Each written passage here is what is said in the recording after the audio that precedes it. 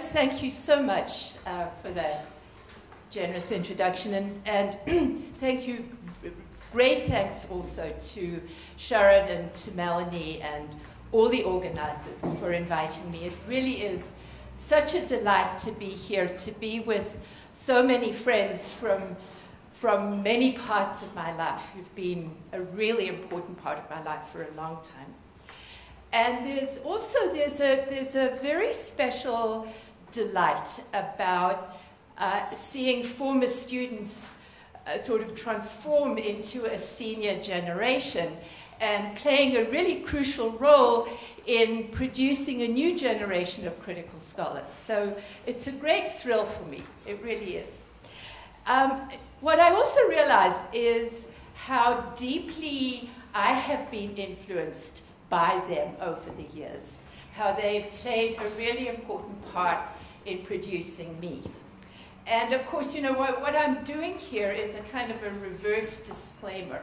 You know, instead of saying that that any mistakes that I make are mine alone, it's all their fault.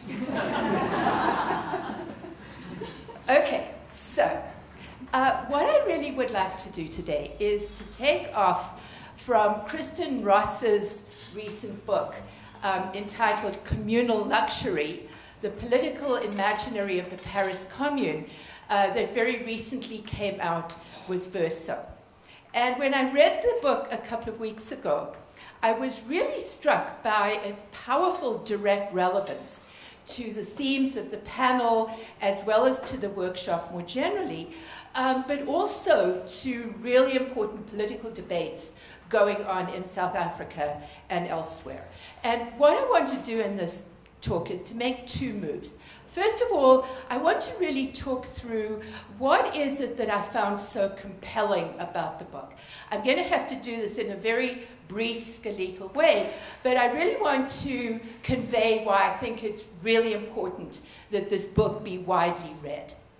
But the second thing I want to do as well is to reflect on the question of how does one get from the excitement and the inspiration of Ross's portrayal of the Paris Commune as communal luxury to the very massive challenges of the present conjuncture.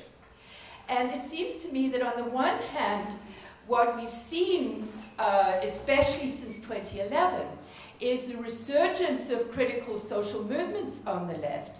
And, you know, indeed what Ross does is she describes how she was inspired to go back and rethink the Paris Commune by the occupation-based political strategies of seizing space and remaking space that burst onto the scene in 2011. But at the same time, it seems to me, what we've also seen over a longer period and still very much with us is the resurgence of virulent right-wing, if not fascist forces in many regions of the world, the resurgence of violent racisms and xenophobia that are deeply tied in with persistent nationalisms, and that it seems to me are emblematic of how neoliberal forms of capitalism work in and through articulations of nationalism, race, and difference. And how we think about these interconnections, it seems to me, are crucially important to any political strategy, because these invocations of nationalism are not just top-down impositions. They very often have powerful popular appeal, and they take also quite a specific form in post-colonial conditions and in settler societies. And one of the things that I want to do in thinking about Ross and the Paris Commune is also to suggest how Fanon, and quite a particular reading of Fanon, is actually very useful and important in making the move from the Paris Commune to the present conjuncture. So let me sort of start off with what it is that's so compelling about Ross's account of the Paris Commune. Now, the Paris Commune was an occupation par excellence. And as she puts it, for 72 days in the spring of 1871, a worker-led insurrection transformed the city of Paris into an autonomous commune and set about improvising the free organization of its social life according to principles of association and cooperation. And what this was an extraordinary working laboratory of political invention that was either improvised on the spot or cobbled together out of what she calls past scenarios and phrases. It was also massively threatening to the powers that be, and on the 28th of May 1871, it was brought down by a bloody massacre in which thousands of communards were slaughtered. And those who survived, many of them went into exile. Now, communal luxury is not in any way a conventional history of the Paris Commune. And indeed, Ross is very explicit that she's writing against a number of historiographical tendencies, the tendency of orthodox communist parties in the past to view the Paris Commune as a failed revolution that was then succeeded by that preceded the Bolshevik Revolution. It's also widely been co-opted by a sort of a triumphalist version of French Republican history. But what Ross is also doing is writing against the trope of the Paris Commune as tragedy. What she does do is, first of all, she thinks about the praxis of the Paris Commune as a working laboratory. And as she points out, communist thought has historically received very little attention. And what she focuses on is what the insurrectionists did, the significance they gave to their actions, the names and words they embraced, imported, and disputed that have been largely ignored. And what she produces is a very rich, almost ethnographic account of the everyday practices and meanings of the commune. And as Marx pointed out, what mattered most was not the ideals of the Paris Commune, but its own working existence. And some of the elements of this working existence that seem to me so important and powerful is, first of all, it represented a rejection of nationality and nationalism. It was, as one communard said, an audacious act of internationalism. The communards saw Paris not as the capital of France, but as a universal republic to which foreigners were freely admitted and welcomed, and they saw it as or envisioned it as an autonomous unit in an international federation of communes. It also represented a break with the legacy of the French Revolution in the direction of real working class internationalism, and what Ross points to is three key acts that signified this. Firstly, the burning of the guillotine. Secondly, the destruction of the Vendôme column that was built to glorify Napoleon's conquests. And thirdly, and this is really fascinating, the establishment of the Women's Union. And here a crucial role was played by a young Russian woman by the name of Elizabeth Dmitriev, who had close connections with the Russian populists as well as with Marx. And what she was involved in with other women was in many ways a feminist reworking of the Russian agrarian commune, the община, in an urban setting and in a very explicitly feminist way. The other set of points that Ross brings out wonderfully well is of communal luxury as an equality of action, of an overcoming of the divisions between manual labor on the one hand and artistic or intellectual labor on the other. In terms of education, what the communards were very concerned about was to break down the sort of hierarchical structure of education.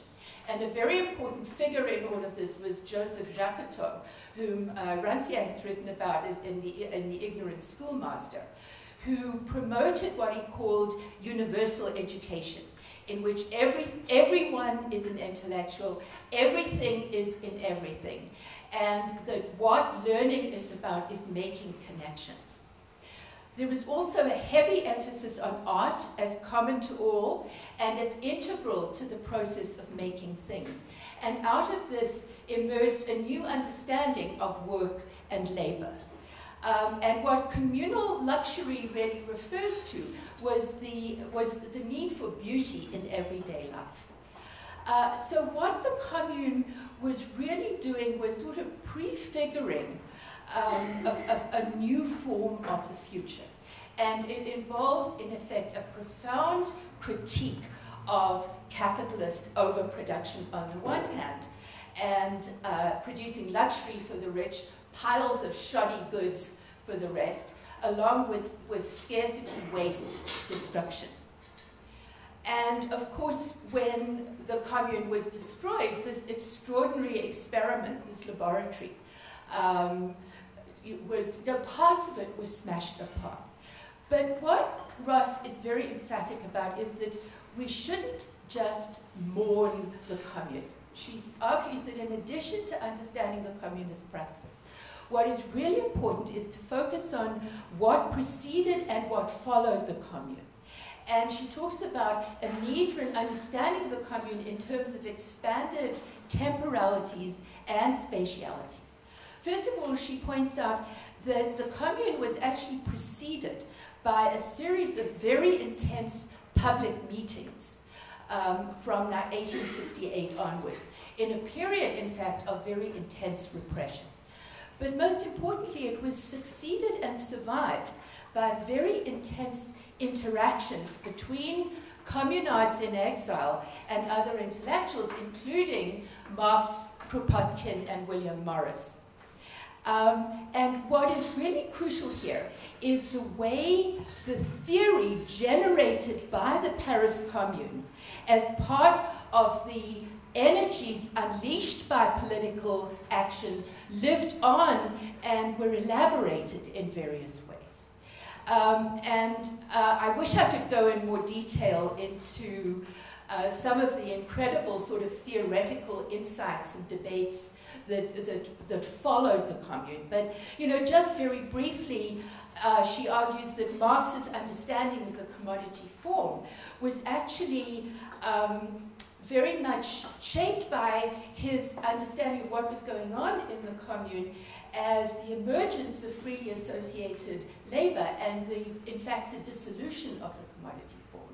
And that he rewrote and sharpened his analysis of the commodity form under capitalism following the destruction of the Paris Commune.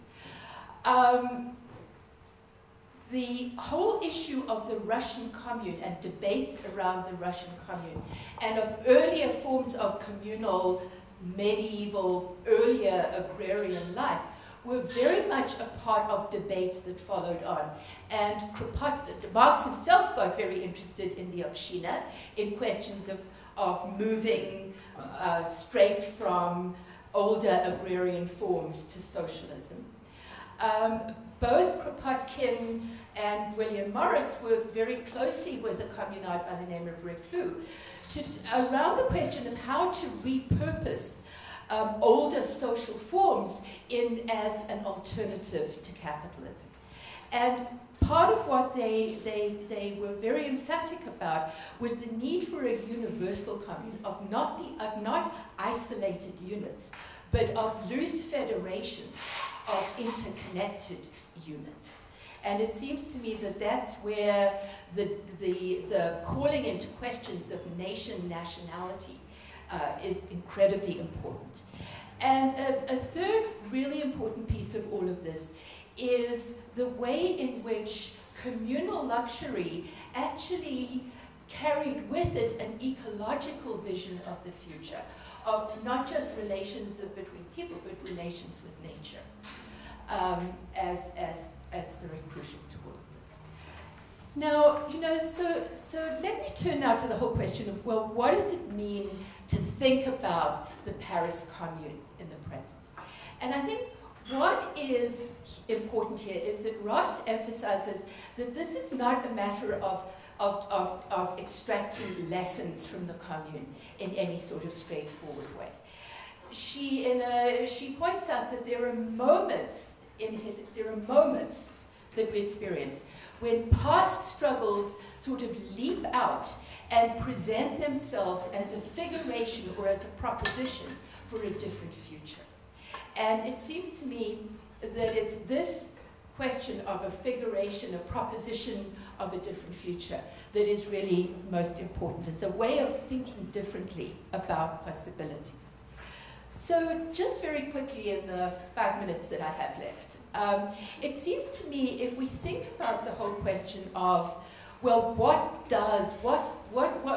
can we make of this, I think incredibly powerful, interesting book in the present, that first of all, what's most immediately salient, and remembering that Ross's own inspiration came out of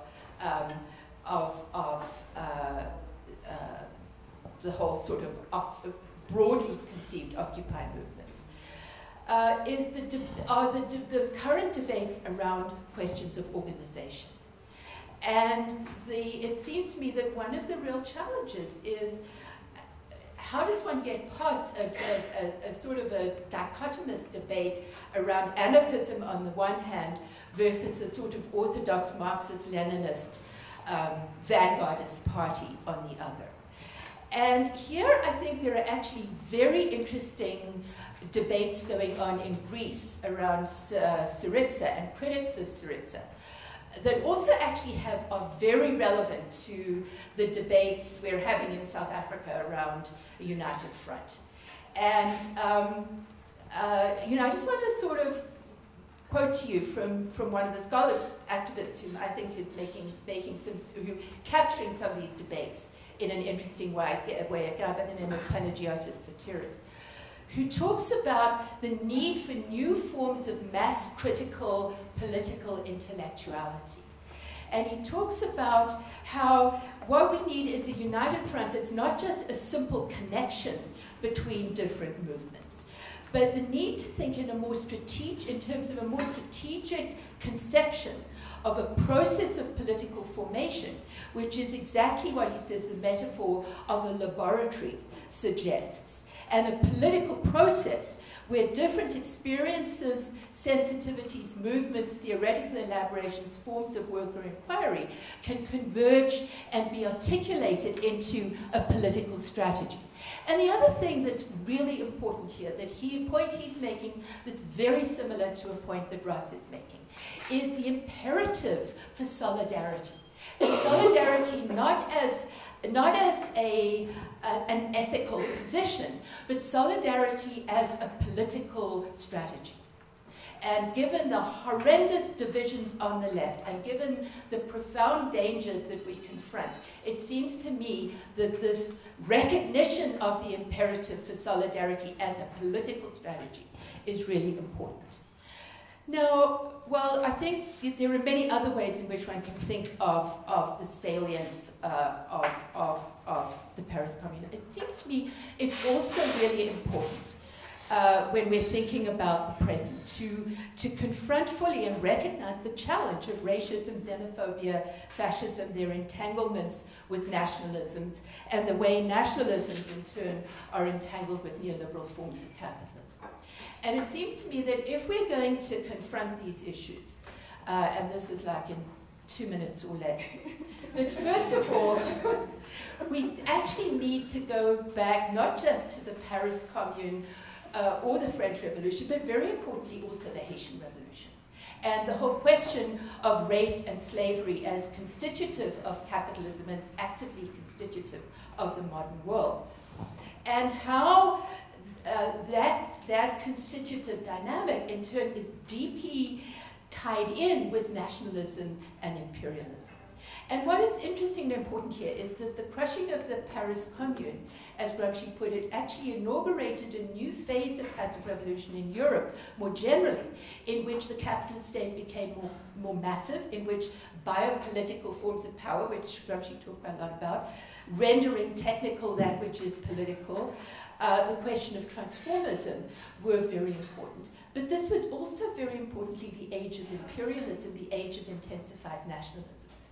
And while I'm not going to go into the whole question of debates around theories of nationalism, it seems to me that Ben Anderson, Partha Chatterjee, they are very limited, provide us with very limited traction. Somebody whom I think has given us an enormously important frame for thinking about nationalisms is Manu Goswami, both in her critique of Ben Anderson and in her work entitled Producing India. And one of the really important points that Goswami makes is that the era of high imperialism in the latter part of the 19th and early part of the 20th century was also the period of high nationalism, was also the period of anti-colonial nationalism.